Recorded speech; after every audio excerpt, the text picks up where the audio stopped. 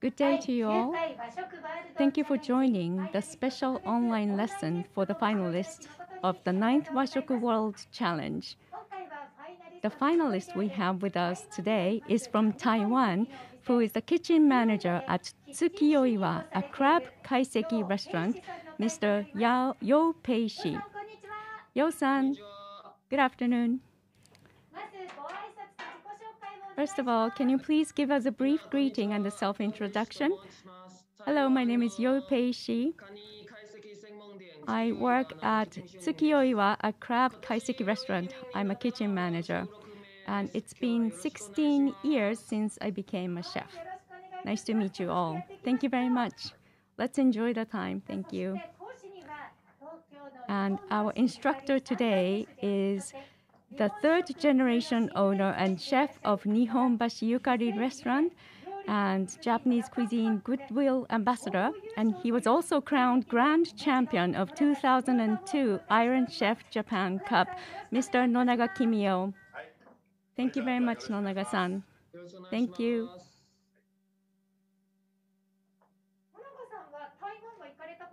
Nonaga-san, have you been to Taiwan? No, not yet. This is one of the countries that I really want to visit. I hear they have great food, it's close to Japan, we have similar culinary culture, and I think there are many inspirations, and so I really want to visit Taiwan the most. So Nonaga-san wants to visit Japan. Yo-san, have you visited Japan? Yes. Did you enjoy nice food? It's difficult to remember, but there are so many things that I enjoy. There are many delicious eateries. You like ramen too, don't you? Do you like ramen too? Sorry, can you repeat? Yes, I go to eat ramen restaurants often, but when you get older, it gets tough on stomach. I was studying at technical college or culinary college in Japan for 3 years. That's wonderful. I hope you will learn a lot today. Thank you very much. And to the YouTube Live viewers, we will be answering your questions at the end of the session, so please feel free to submit them in the chat box. Let's get started. So first of all, Yo-san's work, which is hamo no kuzuchi, a soup with hamo, sea eel coated in kudzu. So let's get started. First of all, I would like to ask you, why did you decide on this piece, which is soup with sea eel coated in kudzu? The reason why I chose this dish is that I wanted to enclose the umami of hamo, sea eel, and also I wanted to emphasize the texture.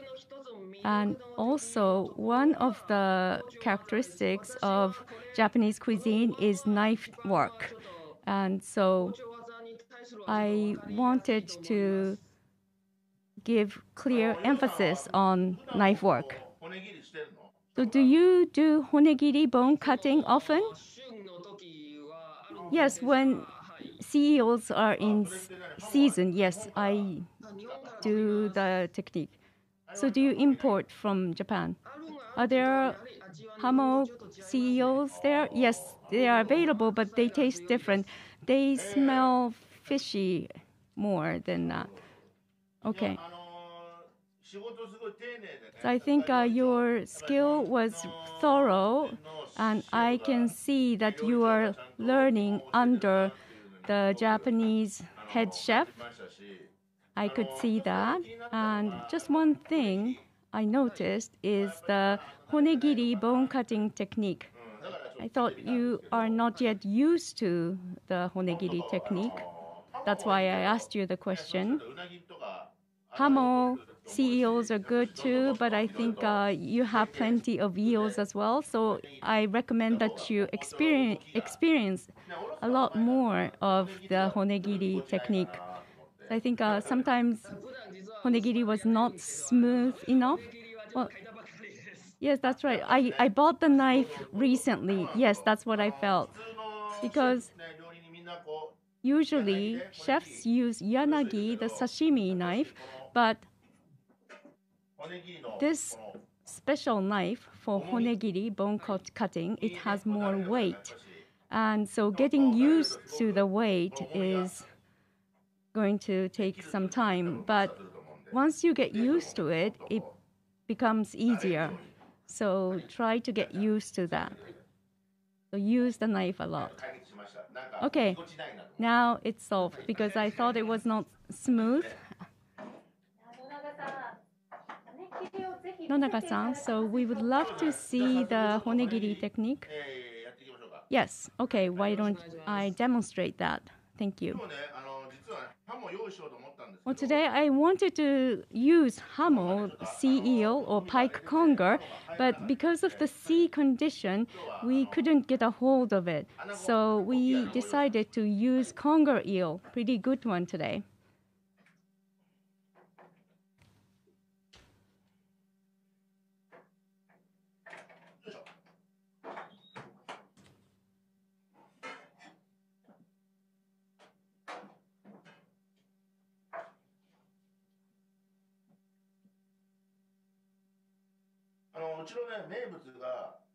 And our specialty is bone-cut anago conger eel, and we parboil it. And this is one of our specialties.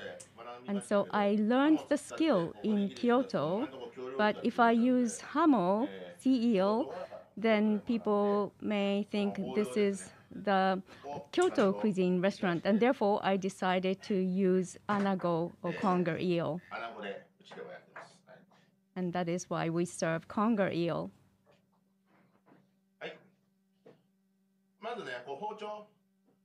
So first of all, you have the knife, but the way you hold the knife, you are holding it this way. But it's better to use your index finger like this. And then you are going rather straight.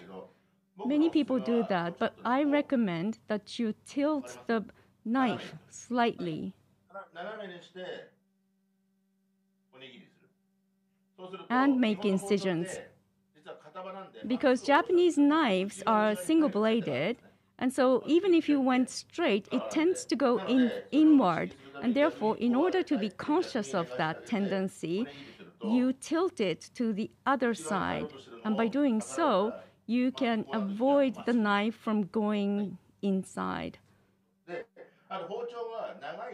And the knife is long from the tip to the bottom. You would like to use the entire length of the knife. So let's get started. So you start from the very end and make small incisions.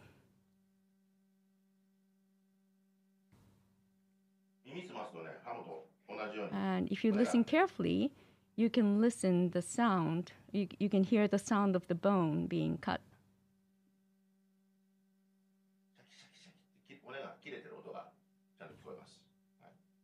So you can hear it.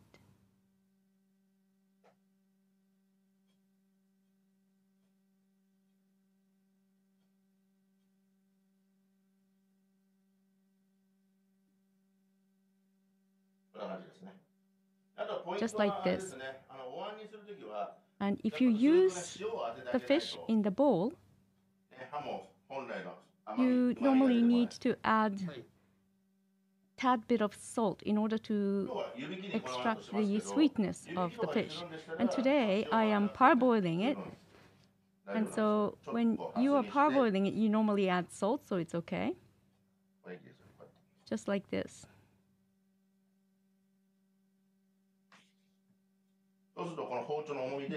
And with the weight of the knife, you can slightly push it, then you can go through the fish. If you use yanagi knife, which is the knife for sashimi, this will not happen. It's too light, and so that is why the knife is heavier.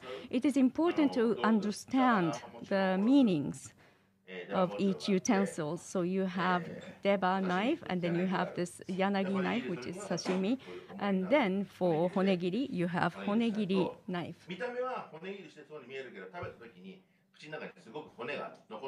So, although it seems that the bones have been cut, sometimes if it's not done precisely, then the bones would be filled in your mouth when you eat it.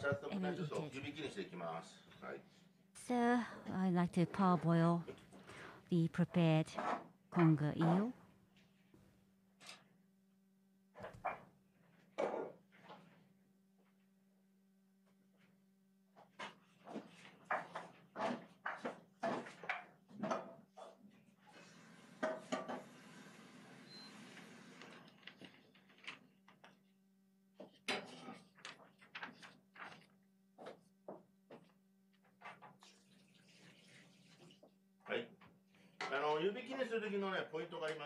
So there is a certain point when you parboil them.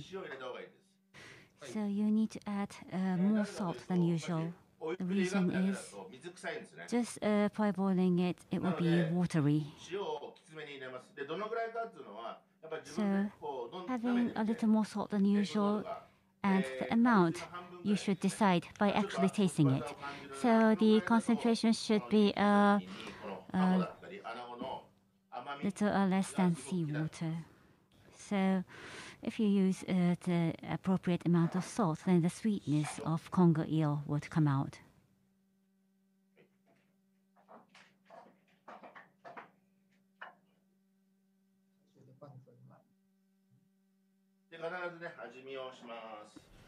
And please make sure to taste it.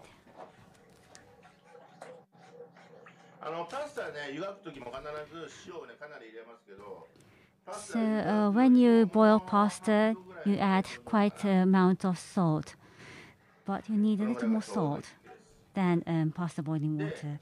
So the necessary salt amount would be about half of that of the seawater.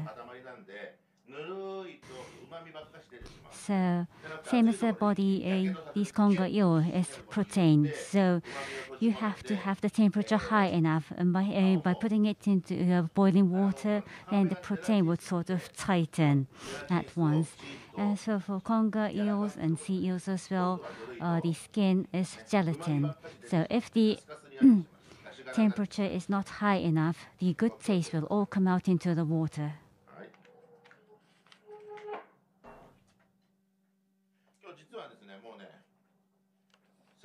Today,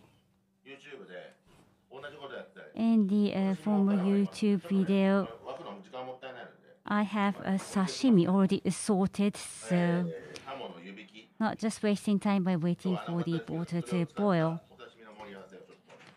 I would like to show you how to plate the assorted sashimis.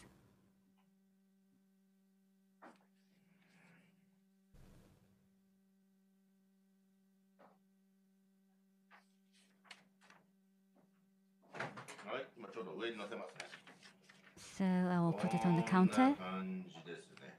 So this is how it goes. So it looks exactly like sea eel, doesn't it?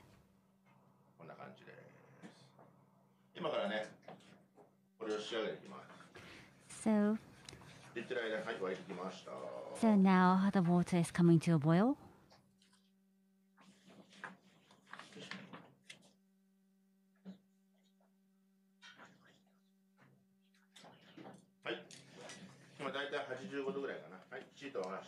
It's about 85 degrees Celsius.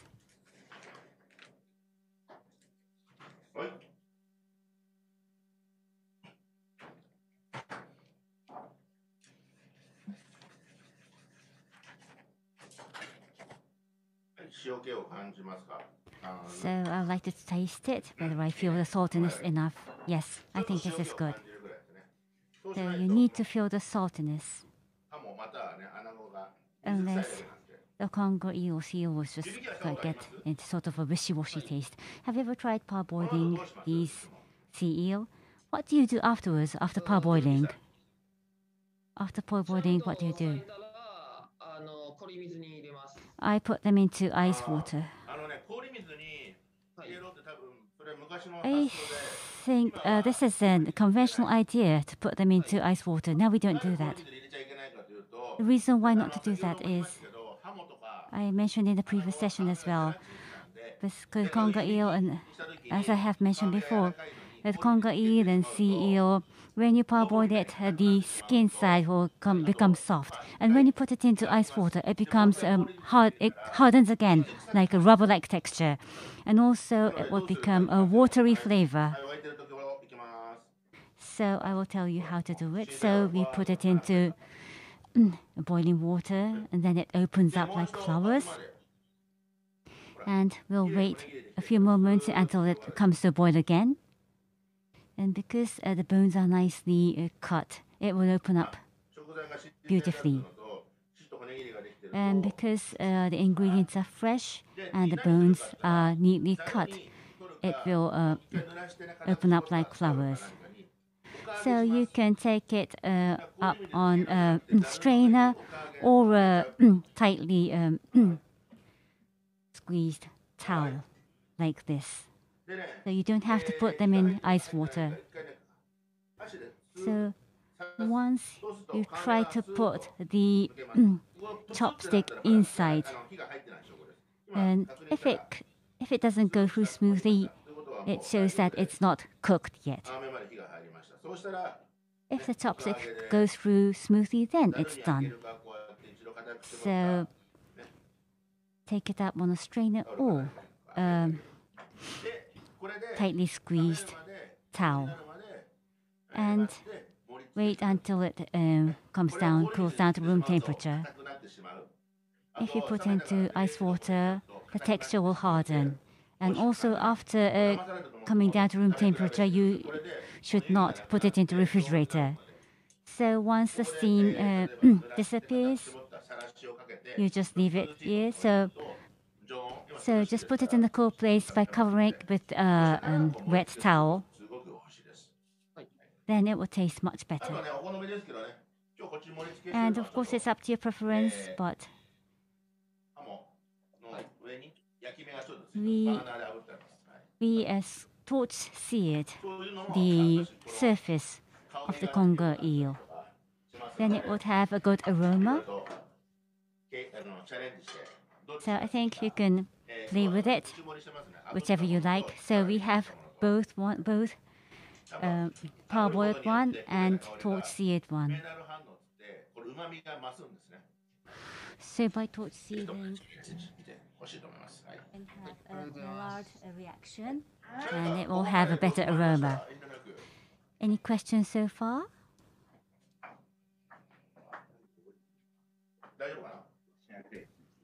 Are you fine? Yes, I'm fine, thank you.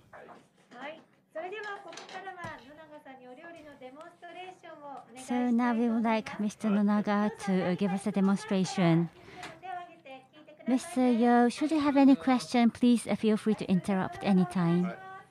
So, Mr. Nonaga, please. So today we are using this conger eel to prepare a bowl dish later on. So your request was about how to take good dashi, the broth. So you mentioned about ichiban dashi, the first batch of broth, how to take a good one. So first we have this kombu, kelp or bonito flake and bonito flakes. So these are the basic items for Japanese cuisine. We use makobu at our restaurant. And we have this shrinking one and the straight one. The difference is, so this will open up when it is heated. So this is totally natural. And so when you buy this in a grocery, you find it in this straight sheet style, but both taste the same.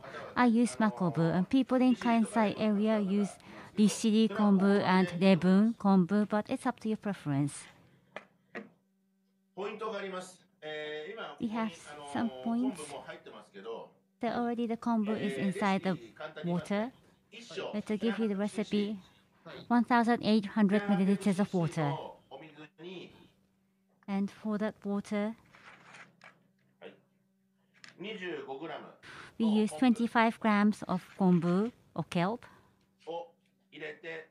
And we put them in the water. And very gradually we increase the temperature. I will show you the strength of the fire. So can you see it? It's really, the fire is really low. So very slowly you bring up the temperature. We only have 1,800 milliliters water. So if the fire is too strong, so the flavor of the kombu cannot be extracted enough. So if you want to draw out the full flavor of the kombu, you need to raise the temperature very slowly. The best temperature is from around 60 degrees to 70 degrees Celsius. That is the very best to extract the goodness of kombu. And so this is the same kelp kombu. Look at the difference in size and the thickness. Do you see the difference in thickness? And so we took time to bring the kelp to the size. So this is the same kelp kombu, but it enlarges to this size. And when you do cooking, recipe is important, but 5 senses are even more important. Look at the color and the smell. And then I have a flute glass, and always I'm using this so that you can see the color. So this is kombu dashi stock. So here you go. So you see the color, very light. And the smell, you smell kelp, but this is the entire thing is glutamic acid, and glutamic acid has strong flavor and it can multiply the flavor.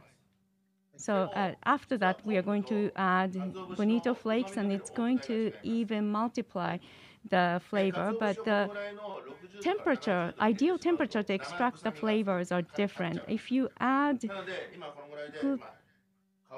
glutamic, the kombu at glutamic at this higher temperature, then this will be too fishy, and so therefore at this temperature you check the flavor. So it's really nice. So once you check that the kombu taste is extracted and you have checked that, and then you remove the kelp from the pan. So you remove the kelp, but if you there is another step that I want to do before I remove it, and I raise the temperature. And you see the bubbles. So now it's about 85 degrees Celsius. And once you have elevated the temperature to this temperature, then you extract another batch of flavor. And then you remove the kelp.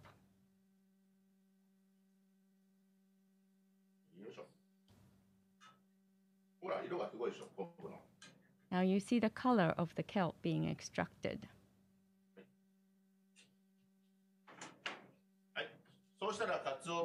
And then you add 20 grams of bonito flakes, katsuobushi. So this katsuobushi, can you see the difference in color? Because I have removed the blood-colored flesh. I don't know if you can get a hold of this kind of katsuobushi. Yes, we can. And so this is great for suimono, the clear soup. And right before boiling, you will add the katsuobushi flakes. And right after that, you turn off heat.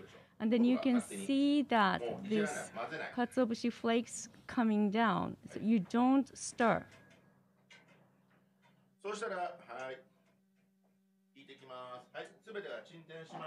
And then once everything precipitates, then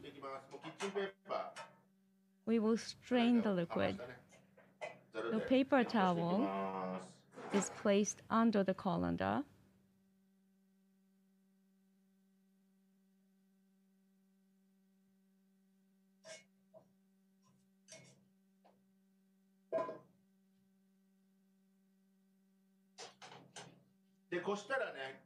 And once you have strained it, you should not squeeze the bonito flakes. Some bitterness will come out. So let the liquid go down naturally.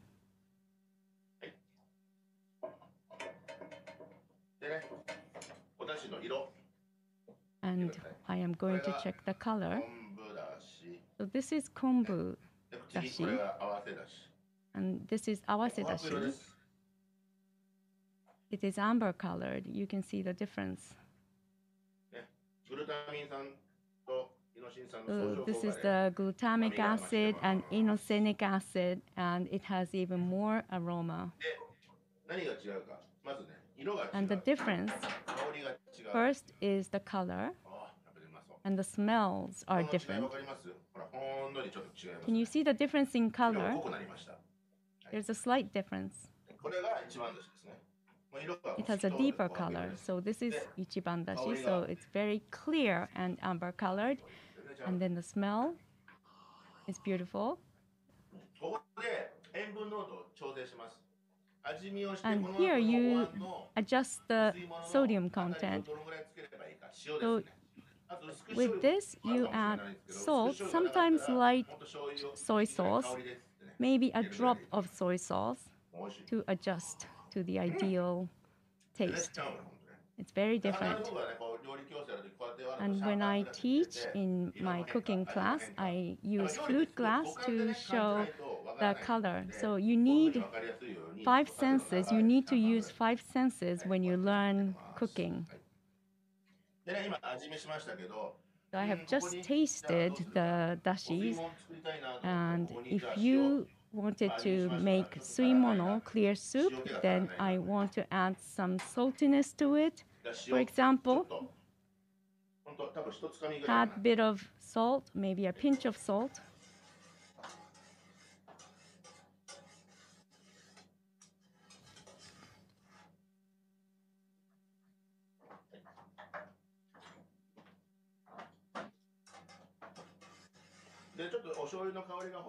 And if you want some aroma of soy sauce,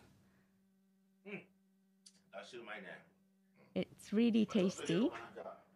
Yes, I think I will add just a little bit of soy sauce for the aroma.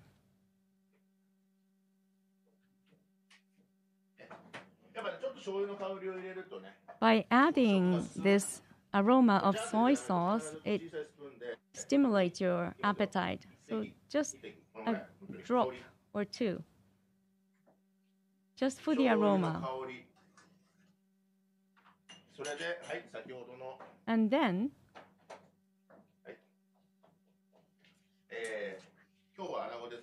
so today we used anago conger eel.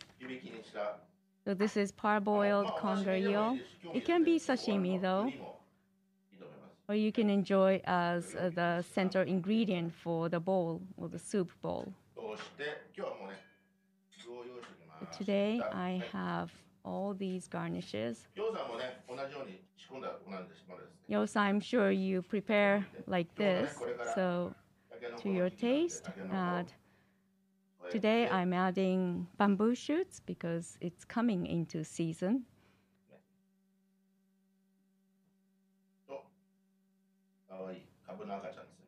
And also this is mekabu. This is baby radish.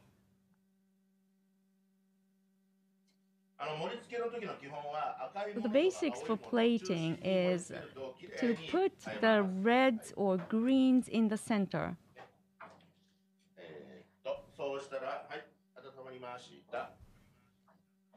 And then the dashi is heated. Now I am going to ladle the suimono soup.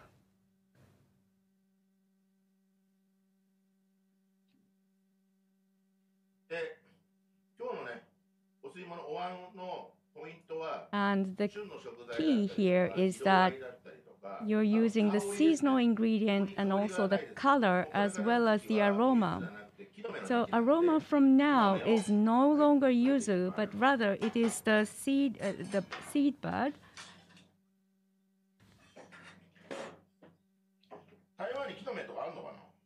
Can you get a hold of kinome?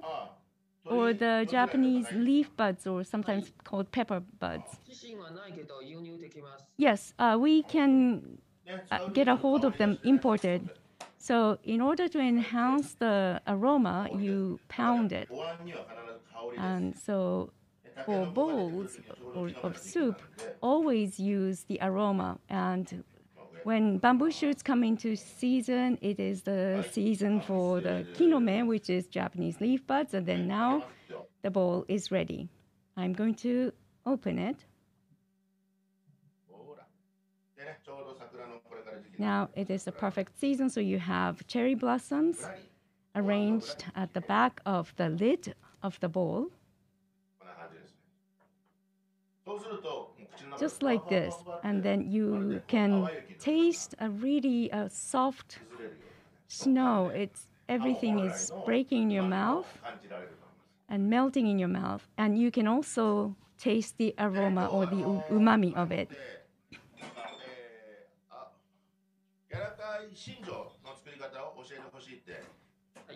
So today your request was about how to make a fluffy shinjo, a dumpling of shrimp. But I think your restaurant specializes in crabs. So today, although I'm using shrimps or prawns, you can apply it to crabs as well.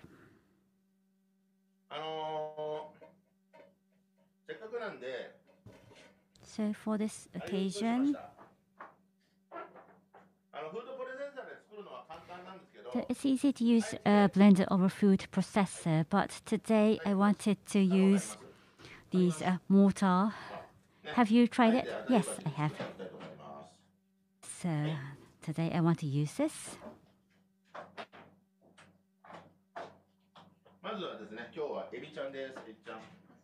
So today we're going to use prawns.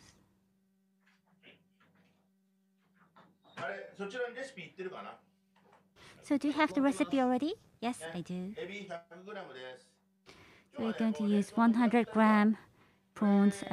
Today we're using frozen black tigers. So if you use tiger prawns, it will be 5 times much expensive, but it tastes 5 times much better, actually. So black tiger has unique smell, so I sort of rinsed it with Japanese sake. After removing the shell and rinsing it in water, then sprinkle a little sake and then sort of knead it a little. So using half of the total amount, that means 50 grams.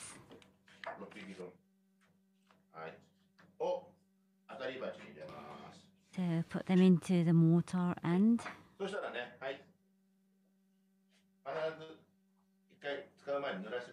so make sure to wet this before using.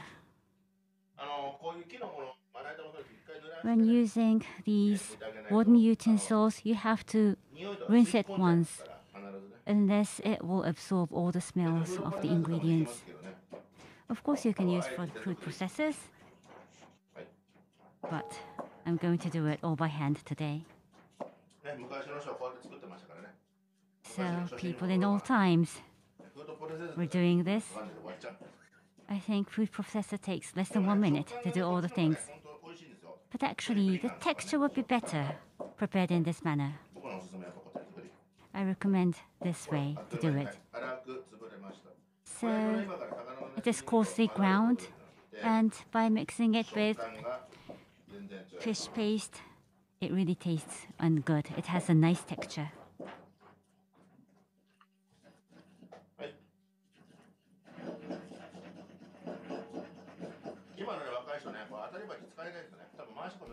I think young people are not used to using this mortar now.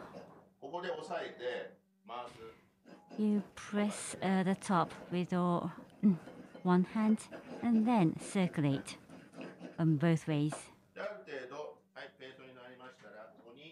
So now it is in a paste-like style.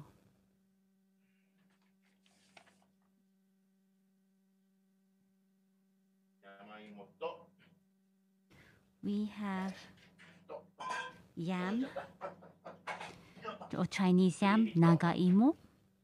We have this minced white fish meat and egg white.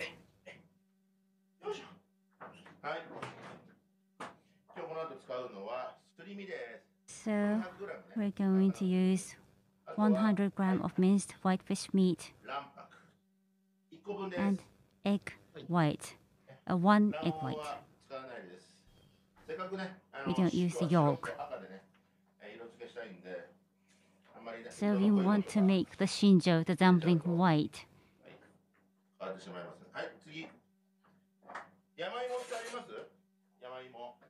Do you have Chinese yam in your country? Yes, we do. So this is already grated. We're going to use 30 grams of them. And we add it here. Adding this Nagaimo, the texture will be very different. Next, add the minced white fish meat.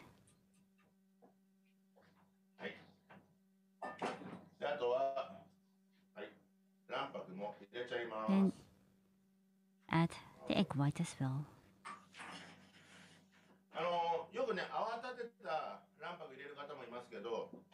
Sometimes you whisk the egg white and then add, but today you are not going to whisk it, but add it just as it is. So it will be fluffy enough.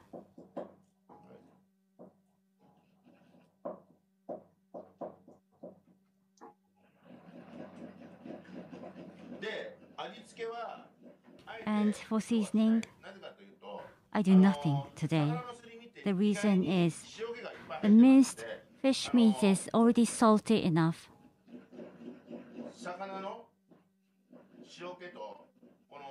So just by the saltiness of the fish meat and by having these prawns together, I think the saltiness will be just nice.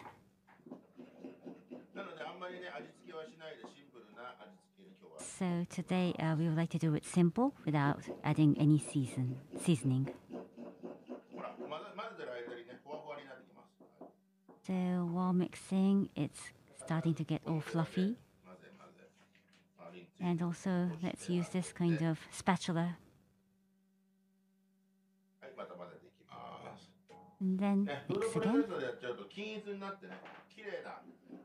So if you use food processor, the texture would be too smooth. And after this, you'll be adding roughly cut prawns. So having a lot of texture mixed inside one thing would be nice. So you can feel that you are actually eating dumpling with prawns.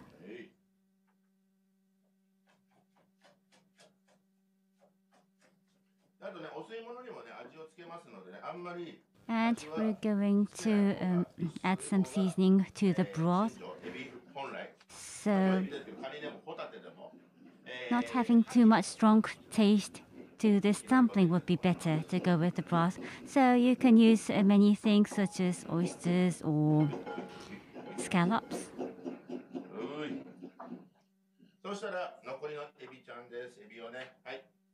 Now we're going to add the remaining prawns. We're going to cut them.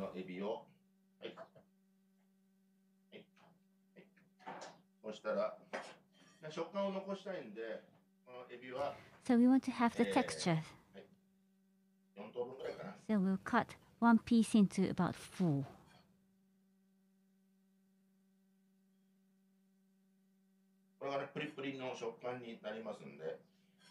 So having this will make the dumpling have a nice texture. So it will be about 1 centimeter long for each piece.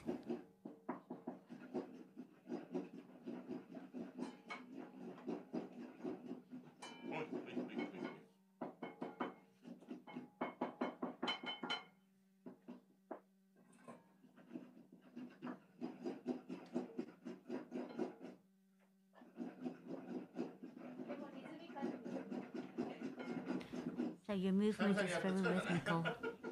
So it's quite tiring because it's been a long time since I did this the last time. But actually, you don't need to use much strength. You just press it with one hand and then go round. So make sure to have a towel beneath so that it won't slip. So go either way, clockwise, anti-clockwise. So if you want to shorten the time, you can always use the food processor or the blender.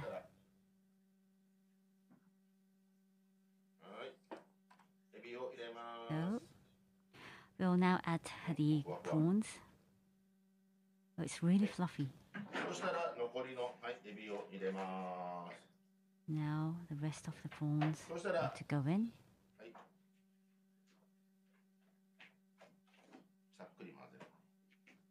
Then lightly mix them. So you can use scallop, crabs, anything. So clams would be nice in this season.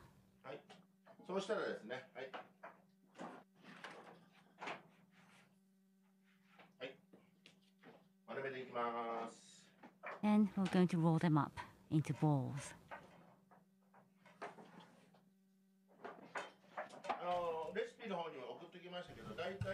I have sent you the recipe. About 60 grams per dumpling is going to be perfect. Perhaps 63 grams. And today, I'm using this little bowl, like this one. It's kobachi. And then I layered it with a plastic wrap. And I am pouring this surimi. So I'm going to divide the entire surimi into 5. And then I wanted to make it a sphere shape today. But in some restaurants, they pour it in a pan and then steam it, and then will be cut into shapes, such as square. So it can be either way.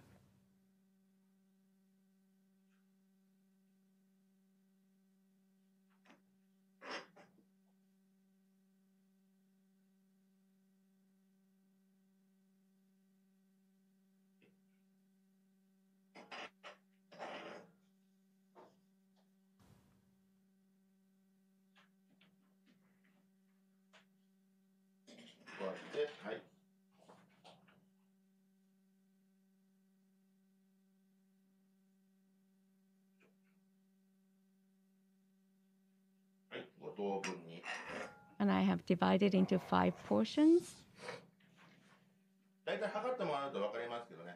If you weigh them, I would say it would be about 65 or 63 to 65 grams. Today I used Nagaimo, which is Chinese yam, but you can also use Yamatoimo, Japanese yam, or any kind of sticky yam would be perfect. So there are frozen grated yam available. So you can use it in the same way, and the objective is to obtain juicy and soft texture. And so this kind of yams, either Chinese or Japanese yam, please make sure to add them. And now,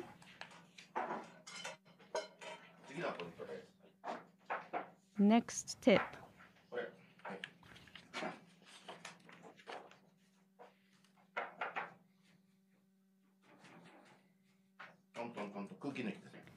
And then make sure that you remove the air bubbles by tapping, and then diagonally line the plastic wrap and tighten the top.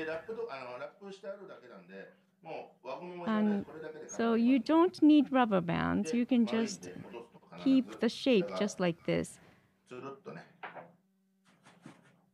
and you're using the small bowl. And when you do this, you always want to remove the air. And you want to have a smooth surface and make sure that you have a towel underneath. You can hear the air coming out. And just in the same way, twist the top, just like this. And repeat.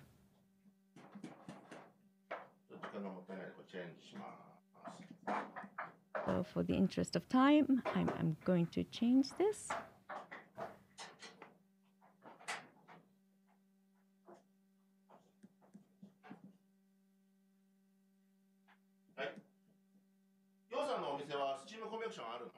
Yan-san, do you have steam convection at your restaurant? Yes, we do. That's great. Intentionally today, I am using the steamer. I want to make it handmade, everything. So if you cannot get a hold of food processors or steam convection ovens, I just wanted to say that you can make them even without. And the key is the temperature. Everything is rich in protein. Actually, they're all protein, and at high temperature, they tend to coagulate. So, the temperature for coagulation of protein is 62 to 63 degrees Celsius. So, if you heat them slowly, the food will have a soft texture. And so for the steamer, you first heat at high heat, and for the convection oven, you want to set at 85 degrees Celsius. And with that, either chawanmushi, the steamed custard, or this kind of steamed dish, you can heat to yield the perfect texture.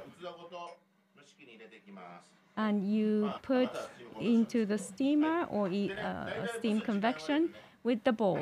And the duration of steaming would be about 15 minutes. And now I'm heating at high, but you will lower the heat once you have put in the bowl. And when you open the lid, in order for you to not to get burned, you turn off the heat. You can hear it. And then remove the lid once.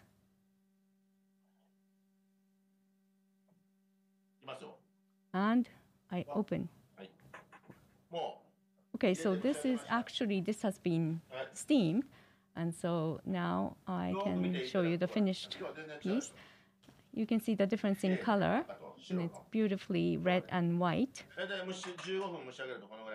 After 15 minutes of steaming, you will yield this kind of color.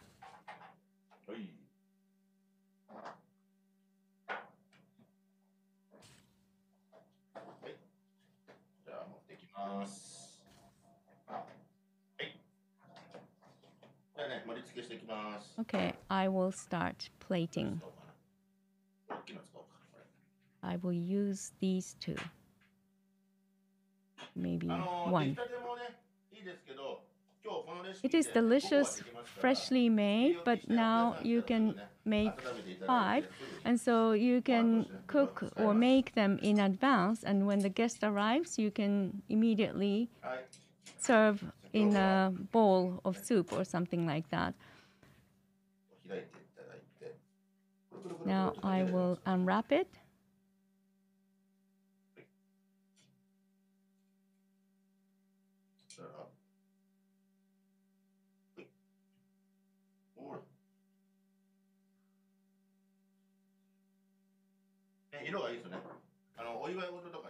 The color combination is perfect. It's great for celebration. And then I'm adding bamboo shoot.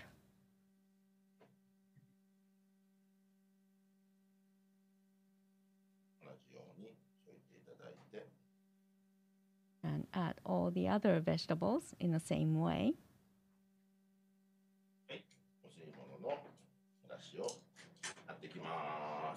Then I'm going to ladle the dashi.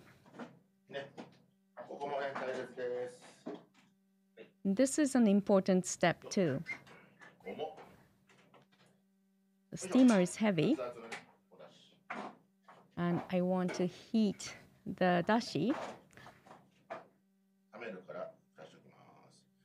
And I don't want the dumpling to go cool, so I'm going to place the lid on the bowl. And you want to make sure that the dashi is heated well, because you want the guests to enjoy the aroma when the guest opens the bowl. And this aroma that I have mentioned, you can enjoy the aroma of the prawns, but also this Japanese leaf buds, and that will react to the heat, and it will give out even nicer aroma. And the steam will enhance the aroma of the ingredients, so please do make sure that you heat the dashi, but do not boil it.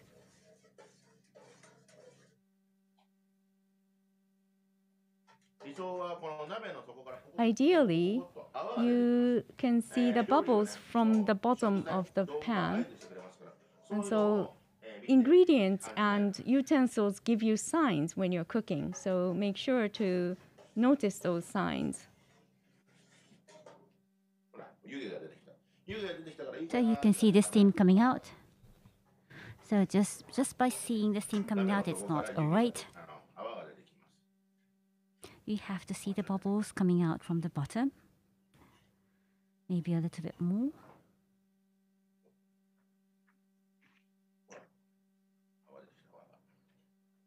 So you can see the bubbles now. Yo-san, any question?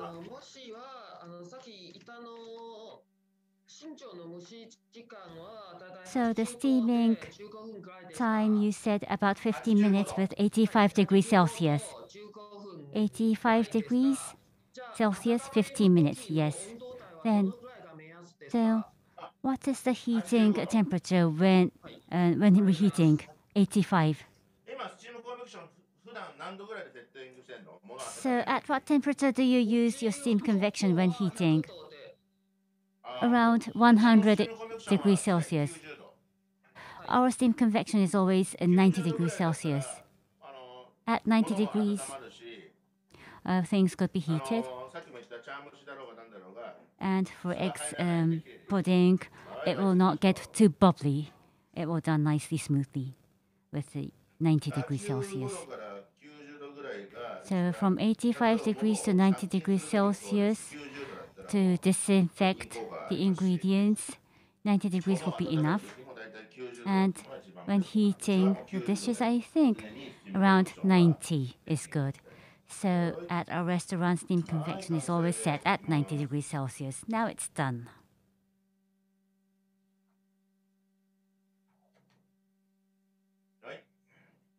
So here you are.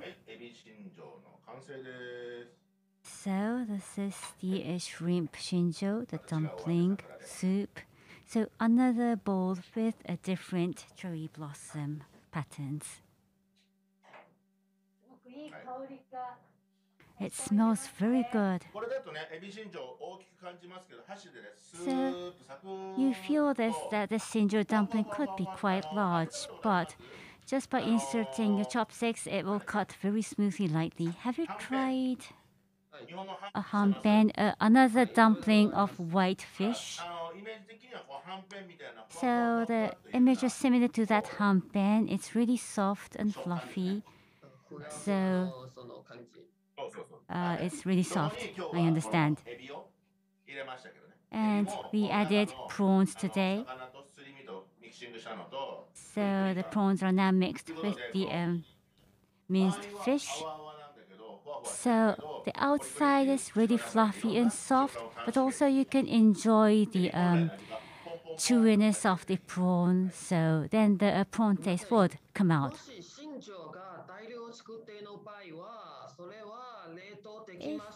If we can make a lot of shinjo, could it be frozen? Yes, that's okay. Yes, these dumplings could be frozen. And also you can use Spanish mackerel or sea bream. White fish could be used. Any white fish is possible. So today we used cod for that, but white meat fish could be used. Any white fish. And if you don't have these kind of dumplings, you can use this kamaboko or hanpen, and you can mix that, make them into paste by adding some water. It could be a substitute for this dumpling base. This kamaboko is another sort of minced whitefish meat. Any questions so far? Just a moment, please.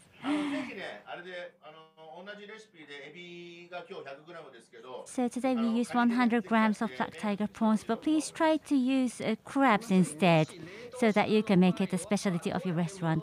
Once it is frozen, how can we thaw it? The shinjo itself.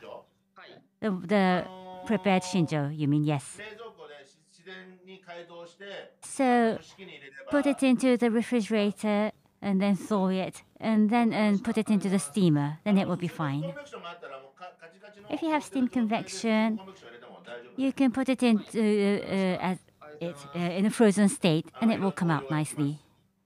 So it could be used in various ways. Today we steamed it, made it into a broth, but I recommend it to be fried with oil as well. It would be nice as well. So I think Yo-san's chef at your restaurant would master this recipe, and I think that would be another specialty of your restaurant. So please tell all the guests that you've learned this recipe from Nihonbashi Yukari. So is it possible to add some gingers or anything else? Today we did not add any aromatic ingredients, but if adding something, I would recommend ginger. Grated ginger juice would be fine, but also having finely chopped ginger. It will be very nice as a texture. About 10 grams, I think it will be ideal. So fine chopped gingers would be nice. For crabs and prawns, it would cool down your body. So this is a Japanese conventional knowledge. So you usually add a ginger into your vinegar for the crab. I think you add ginger, don't you? Yes. It is a sensible thing because crab cools your body. So to prevent your body from cooling, you always add ginger to the vinegar for the crab. So in the same manner, about 10 grams of ginger, chopped gingers. It will be good for either crab or prawns. It will be a nice accent to go with. Thank you very much. We have received several questions beforehand from Yo-san, so I would ask on your behalf. So if you want to add something, please don't hesitate. So unlike Japan, Taiwan does not have much difference in season. So we want to add some seasonal aspect. What kind of things we can do to add some seasonal touch? Maybe you can think about the table where you choose. So I told at the previous session, in Japan we have 4 seasons. I think Taiwan is hot all through the year. To present some coolness, you can use glasswares.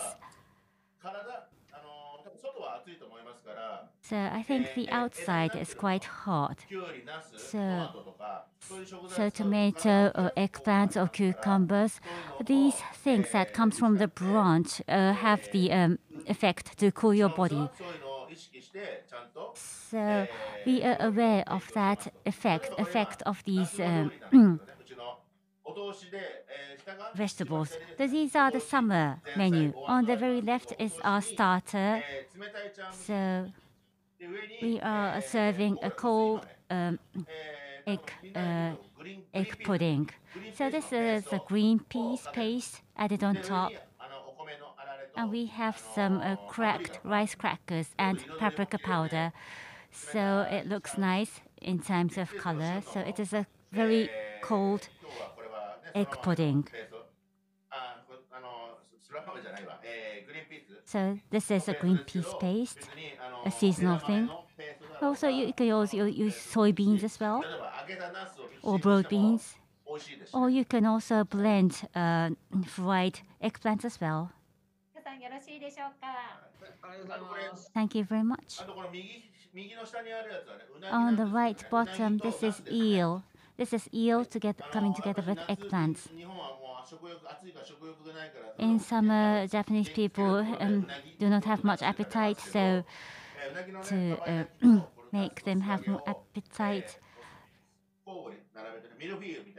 we have made a sandwich of eggplants and fried eggplants and an eel, and we have a very thick sauce on it.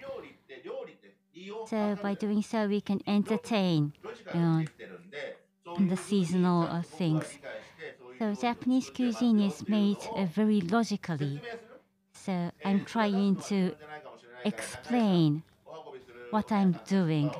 So actually, I myself is not explaining to the guests, but the the service personnel can provide this explanation to the guests. So what is the idea behind the special menu? So in that way, the guests will be able to feel that they are being entertained in that way. So I think it would be nice if you can give an explanation to the guests. So because you specialize in crab, so then you can tell them that crabs can cool your body, so that is why we add a little bit of ginger. So these little clues or hints would entertain your guests. So I think that is a nice thing to do.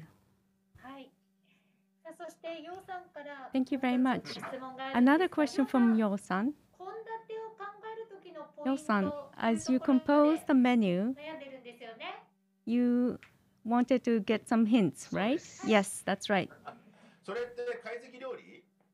Are you doing the kaiseki cuisine? This is crab kaiseki cuisine, correct? So you are a crab specialist restaurant, and therefore you can feature crab. But our specialty also is chawanmushi, which is egg custard. But in Japan, everybody likes it, but you can sometimes use cod milk or blowfish milk. And nowadays, it is difficult to get people from overseas to visit Japan, and people tend to be a bit taken aback when they look at this kind of a fish gut being used. But then I add mozzarella cheese to the egg custard, and they are surprised to know that there are eggs. So this is a Tokyo produce egg custard using Tokyo produce, and then also I use mozzarella cheese from Hokkaido. So really a white sauce is poured on top. And so this is Japanese cuisine, but this is new Japanese. So I call new washoku because new is also for dairy. So I'm making this pun with. So this is the new washoku, new dairy washoku. So please do laugh here. And yes, I can make my guests laugh. So if the guests eat it, they can enjoy it. So sometimes they are surprised that dairy products are used in washoku or Japanese cuisine. But nowadays, I'm 50 years old, but I think we can see that dairy go very well with dashi. So try dashi with mozzarella cheese, and try to top mozzarella cheese on top of the chawanmushi egg custard. So it can be green pea sauce, or it can be mozzarella cheese sauce, or any other vegetable sauce. And so you can play with the topping or sauce and extract the seasonality. And so you can start the meal with chawanmushi, and then you can also serve appetizer, a seasonal appetizer, and then I don't know what kind of crab dish you serve. It can be grilled. And if you are serving pot, then you don't need a soup or bowl for the course. So this is how I compose the course. So if you are giving the full crab dish, then you are giving crab shabu shabu or grilled or fried crabs. Then I would add a specialty as a starter with a varied sauce for the season, so you can make it your specialty. Thank you very much. And there is another question. When Japanese cuisines are prepared overseas, what is the tip? Great comment. Thank you very much. I have traveled overseas because I'm a Japanese cuisine friendship ambassador. And just like today, when I conduct the demonstration of kombu and katsuo, people don't like it or people don't get it. Do you know why? Because they don't know where to get a hold of the ingredients, or sometimes they're too expensive. So when I do the demo overseas, I go to eat their local food. There are many restaurants in Japan as well, Vietnamese cuisine or Indonesian cuisine, and I eat their specialty. And I try to do the Japanese arrangement of their specialty dish. For example, in Vietnam, there's banh mi, this kind of a baguette sandwich. Do you know? And then people eat it on a daily basis. This is like onigiri rice ball for us. So, for example, when I do the demonstration and I made a bowl of soup and then they don't get it. And then from here, I say, this is my original dish. So, for example, wagyu or yellowtail buri. And then I will present the banh mi using those ingredients. The most expensive banh mi in the world with wagyu, and people get surprised. And as you can see, this Kobe beef, Matsudaka beef, and you can do shabu shabu. And then you add sesame ponzu, citrus soy sauce, and then you put that into the bread, the baguette. And then you add takuan pickled radish, and then you add coriander. It tastes great. And that way, you are received more quickly. And so maybe I don't know what the specialty of Taiwanese cuisine is. So if I get to visit your country, then I would study the Taiwanese cuisine and then I try to adapt the popular food in your country. This is how I approach. Thank you. Is Japanese cuisine popular in Taiwan? Yes. Are these ramen restaurants? Not necessarily the pure washoku. Nowadays, unlike the old days, for example, 30 years ago, Taiwanese people thought washoku would be sushi, sashimi, and tempura, so that it would be accepted as a very expensive Japanese restaurant. But that is 30 years ago. But nowadays, people know better, and so we need to be able to serve specialty Japanese foods. For example, they go to specialty sushi restaurant if they wanted to have sushi, and so people are educated. And I have watched a program on TV, and one plate, this Japanese style Western food is also popular, isn't it? Like a Japanese yoshoku, which is Japanese style Western food, it's getting popular. Is that true? I do not think so. This one plate or one dish meal. Because in Taiwan, our culture is very eclectic. But these days, unlike the old days, people are more health conscious. Therefore, they prefer lighter washoku. Yes, that's right. And just a while ago, so some people said washoku served in the US is not true washoku, but I don't think so, because I don't want to criticize that. There are many ways that local people developed in each places. And so, for example, carpaccio, the Japanese people can come up with a fish carpaccio, but in Italy, meat is served in carpaccio. It can be horse meat and it can be beef. And thin sliced meat with olive oil with seasoning. So that is carpaccio. So Japanese people traveled and learned carpaccio and came back to Japan, and then they served cold fish carpaccio, or sometimes cold spaghetti pasta is served in Japan as well. So I think there is local proper food culture, so I don't want to deny that. So I think if there can be the reverse importing of Taiwanese version of Japanese cuisine, and if we have, like, I do understand that there are many upscale sushi restaurants, and people want to enjoy the authentic sushi. I think once the COVID crisis is over, people will be coming from all over the world to enjoy the genuine sushi, kaiseki, or ramen. And I think those restaurants will be filled with people from all over the world.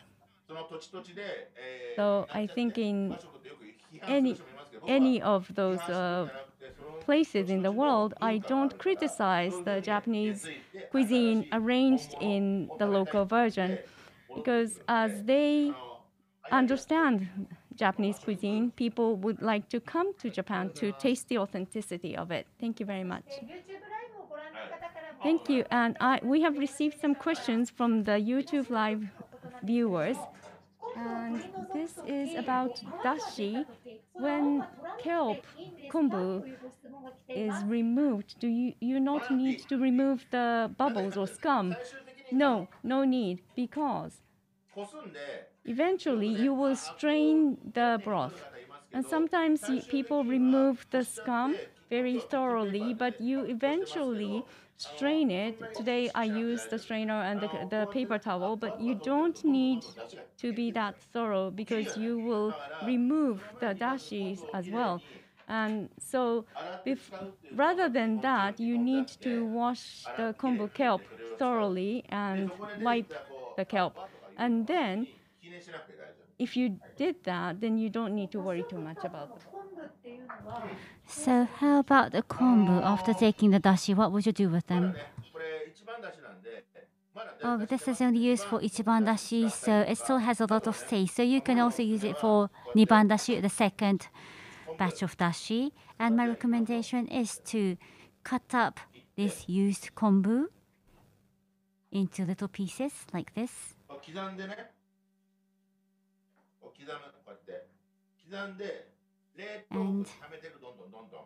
And you stock it into the freezer. And if you have about 1 kilogram of them, you can cook them softly in the pot. Then you can have a sort of a pickled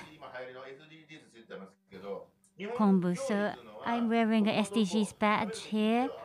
Japanese cuisine is originally we say itadakimasu. That means we are eating the life of the vegetables, of life of other creatures. And we have a spirit of using everything that we can. So if we waste them, if we put them into the garbage, it will be a waste. But we can use it. So if you have a 1 week amount of kombu, and if you accumulate this amount for about 1 month, you can cook it with a sweet taste. And if you add some bonito flakes on top of it, you can have a very nice pickled kombu. So we cannot have bonito flakes, so I am shaving bonito flakes myself. This really hardened bonito is very difficult to shave smoothly. So is there any good way? How about wiping the bonito with a wet towel? But the bonito, dried bonito is really hard. I think there is a certain direction to shave it. I don't have the bonito right now, but there is a certain direction for you to shave it properly. So looking closely. So I'm sorry, this is not the bonito, but dried bonito, but you can see the skin remaining. So placing the skin on top and taking hold of the skin, then the head part will become the bottom. So the remaining skin is the tail part. So you can see the sort of the fiber in the dried bonito. So if you do it in the other direction, the flake will not come out smoothly. So be careful to identify where the remaining skin is and get hold of the skin part. So you never should wet the dried bonito or never steam. It's a dried good. So unless it is totally hardened, it cannot be carved. So if you go to a Japanese supermarket, you can have a sort of a ready-made soup stock in a granulated style. So you don't have these flake style yet, I understand. So it may be difficult to identify the direction, but there is a YouTube. There is a corporation called Nihonbashi that specializes in dashi or bonito flakes. So I think you can learn from these YouTubes to identify the direction, how to shave the hardened bonitos. And also, and you also wanted to learn how to sharpen the kitchen knives. So can you demonstrate how to sharpen them properly?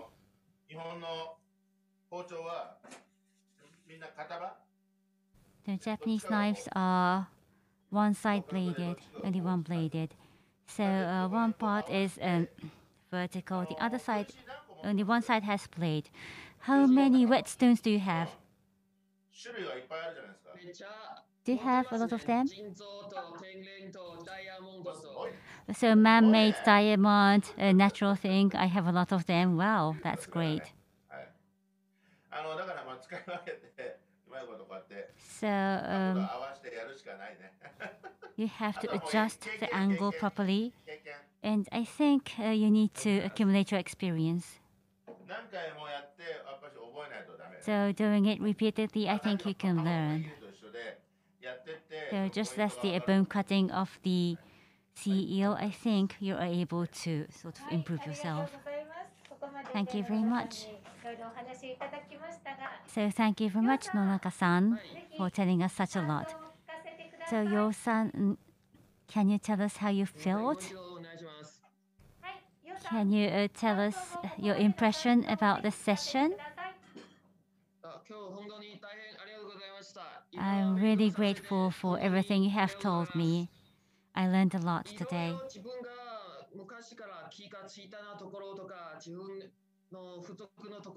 So many things that I didn't know was included in today's session, so it really was useful. I'm glad to hear that. I hope that one day I can visit your country, so I'm going to talk the matter to the Ministry of Agriculture. I hope I can have a collaboration with you in the future. So I am actually an Iron Chef champion, so.